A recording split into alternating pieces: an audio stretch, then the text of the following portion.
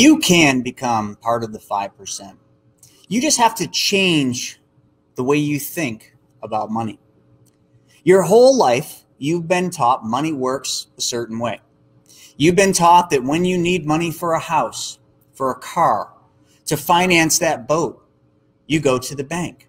You've also been taught at the same time that when you make money, you take that money and you deposit it in someone else's bank.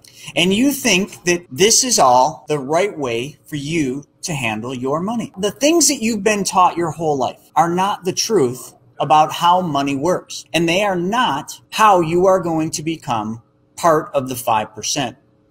And when I say the 5%, I mean by the Social Security Administration's numbers, their statistic, they say that out of 100 people, only 5 of them, 100, will be financially secure at the age of retirement. That means that 95% of all of you will not be financially successful at the age of retirement. Now, I want to show you how you can just do something right now, how you can change just one thing in what you do now so that you will never have to worry about money again. Does that sound too good to be true?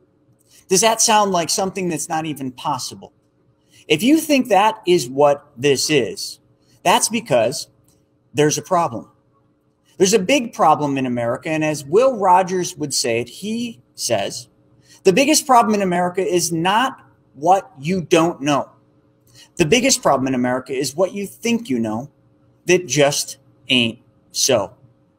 I'm going to teach you today how to change that one thing, just that one thing. You're going to add one step to what you're doing, and that one step is going to be how you're never going to have to worry about money again. So let's go back to the beginning. Let's go back to when you were young and you were being brought up to not talk about money.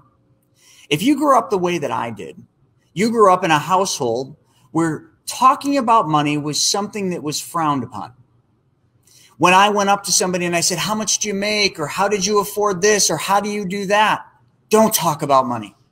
That's how I grew up, to never want to talk about money. As if money is something evil, as if money is something that's going to hurt us. Folks, money is nothing more than a tool. If you wanted to build a house, you would need a tool. Let's start with a hammer. That hammer can be used in evil ways, but the hammer was designed to pound a nail through a piece of wood or through something. The hammer is the tool. The shovel in your garage is a tool that you bought to dig a hole, to create a garden, to create beautiful things, but it can also be used in evil ways. Don't think that money is evil. Think that money is nothing more than a tool, and how you use it is really the most important thing. So being that you've been brought up to think negative things about money, you've been brought up to think that money is evil. Money is nothing more than the root of all evil, as it came from my household. Money can be whatever you want it to be because it's nothing more than a tool. But the problem with money is from a young age, you've been taught to give up control of that money. You've been taught very extensively through middle school, through grade school, through kindergarten, all the way through college and higher education. You've been taught to work for money. How many of you have been taught how to have your money work for you? You see, that's the one thing. The one thing that they don't teach us is how to have money work for us. Well, it's quite simple, and I'm going to teach you one simple strategy that will make it so that if you change this, you will not have to worry about money. And it starts with where your money goes first. You see, where have you been taught to put those hard-earned dollars that you've been taught to go work for? Where do you put them? Well, you get your paycheck, you take that money, and you put it in somebody else's bank. The conventional bank then does what? They turn right around and they use your money. They put your money in motion to make more money for the bank. And in return, what do you get? Well, you get to believe in a thing called compound interest. And the bank will pay you interest or not on the money that you leave there. But what do you have to do to get that compound interest? Don't you have to leave that money in the bank? What would happen if you went back into the bank and you took that money that you deposited, some of it or all of it? What if you took that money out of the bank? Didn't you just stop the flow of compound interest on your money? You did. Because you took the bank's ability away to use your money. And how much money do banks make on the money that we leave there? Well, statistically, banks make 400 to 1,300% more money than we do on the dollars that we have been taught to give up control to the bank and leave our money sit there. So what is this one thing that we have to do? Well, the first thing, we have to change where our money goes first. We have to take back the banking functions in our life. You see, we've been taught to give up those functions to somebody else because we're not smart enough, because money's evil, because all I've been taught to do is work for money because I've never been shown how to make money work for me. So let's start there. If we just change that, we change where our money goes first. We don't give up control to the banks. We don't deposit all of our savings in somebody else's bank. But what if we deposited our savings in our own bank? And we just mimicked what the commercial banks do, what the conventional banks do with the money we leave there. And what do they do? It's simple, folks. They move our money. They keep our money in a constant state of movement. Everything around you right now is moving. There's planes flying. There's cars driving. The wind is blowing. Everything is moving around you, but your money and what you've been taught to do with it is sitting in the stagnant pond. And everything that sits in a stagnant pond dies. So how is your money dying? Well, let's start with inflation. If you're putting your money in a bank and the bank is only paying you 1% or less, you are losing money every year to a hidden tax called inflation. But the bank is making 400 to 1,300% by doing nothing different than you, except for they are moving your money. You can mimic that. So let's start with that part. What if we wanted to start our own bank? What would you do?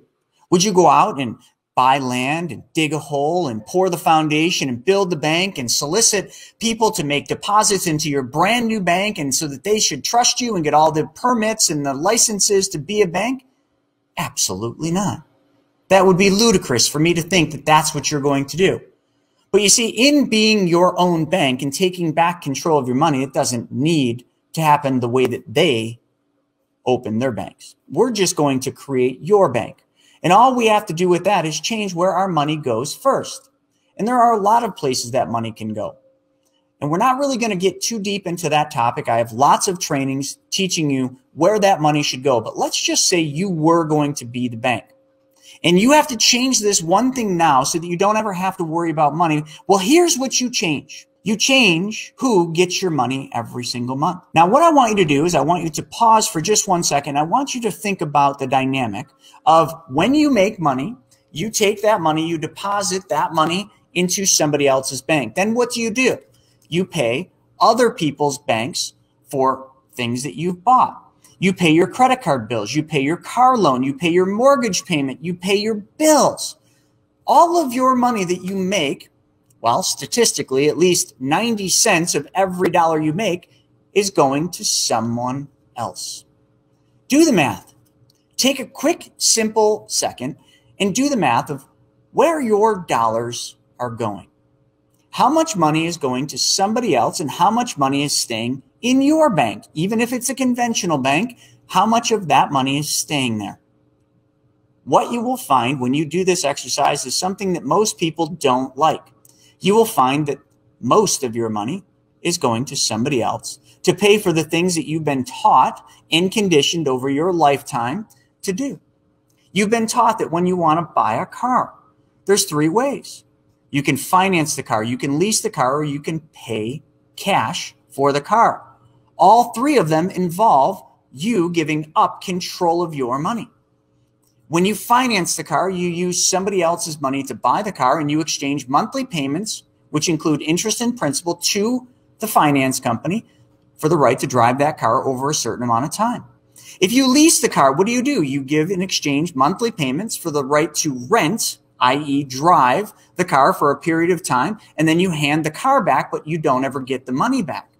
When you pay cash for a car, what do? You take the money out of your pocket, out of your regular bank, and you give it to the dealership. In exchange, you get a depreciating vehicle, and you gave up the earning potential on the money that you gave up control of.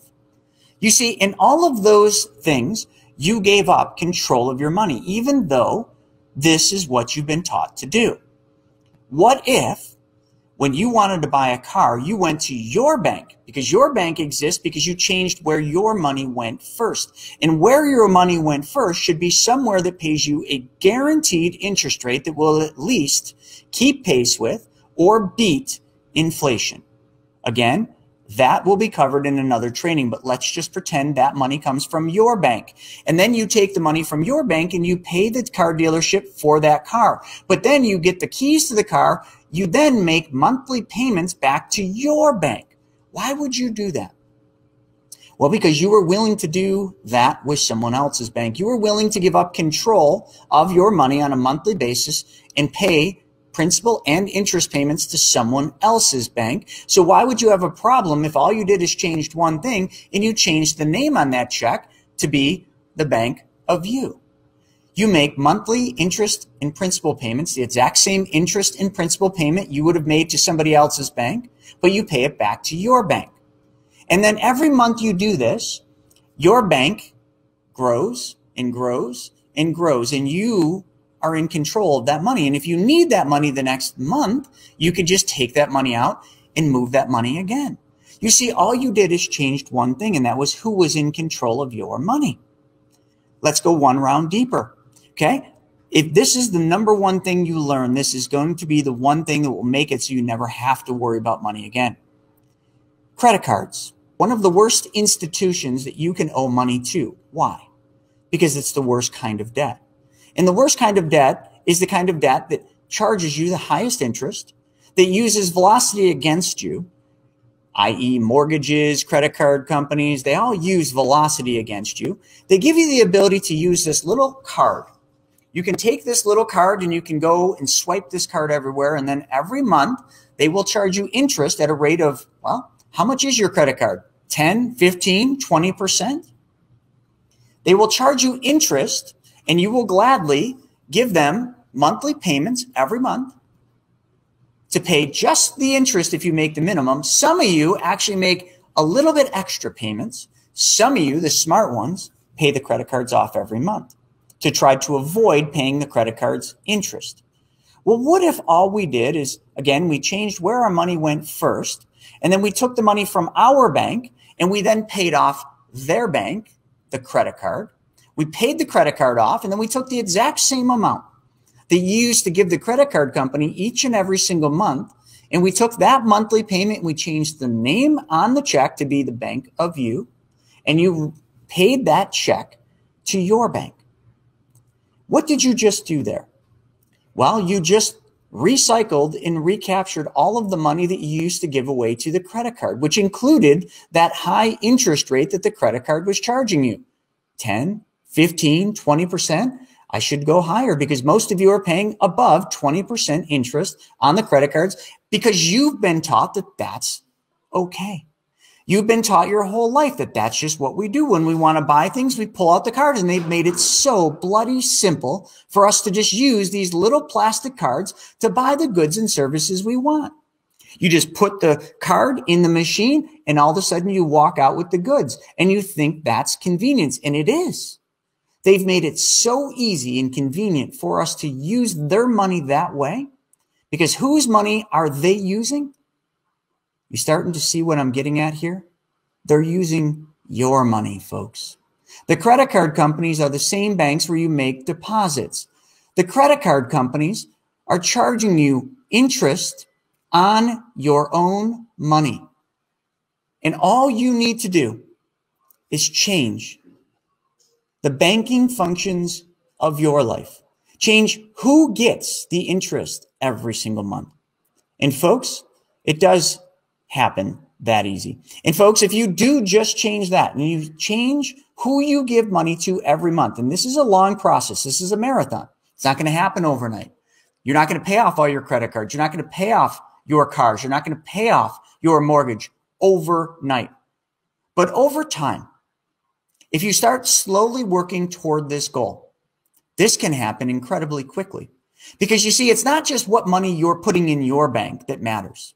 It's the velocity of how the money actually flows. And if your money is moving from your bank to pay off their bank, and then the payments that you used to make to their bank with interest are changed to your bank, you now are in control, and now you have the velocity and the interest payments working in your favor, because every one of those payments increases your bank balance, which puts you in control of your money, which allows you to move your money faster, smarter, and more efficiently.